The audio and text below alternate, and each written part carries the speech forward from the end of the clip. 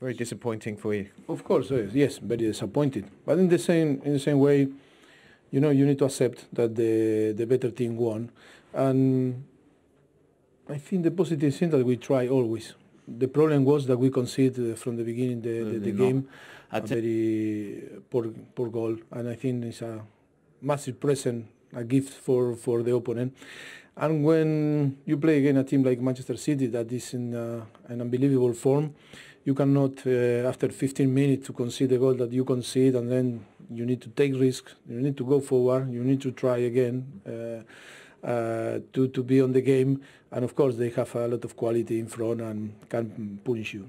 So what happened with that opening goal? Just poor marking, defensive mistake? Yeah, it was our mistake, of course, it was our mistake. In this type of game, if you want to win, you need to be focused and concentrate. And when you concede this type of game, and then all that happened on the game is difficult to assess, because change complete the tramit and change complete the idea, and you need to take risk, you need to go forward.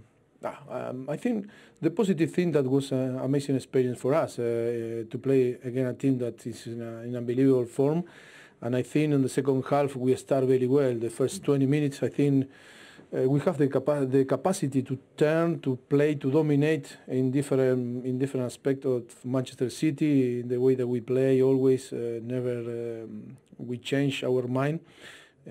If we should be score Harry Kane, maybe it's 1-1 and change the game, or after with 2-0, Harry wins, amazing, unbelievable chance, maybe penalty, and change. But and then when you are tired, and always the team is the idea to go forward.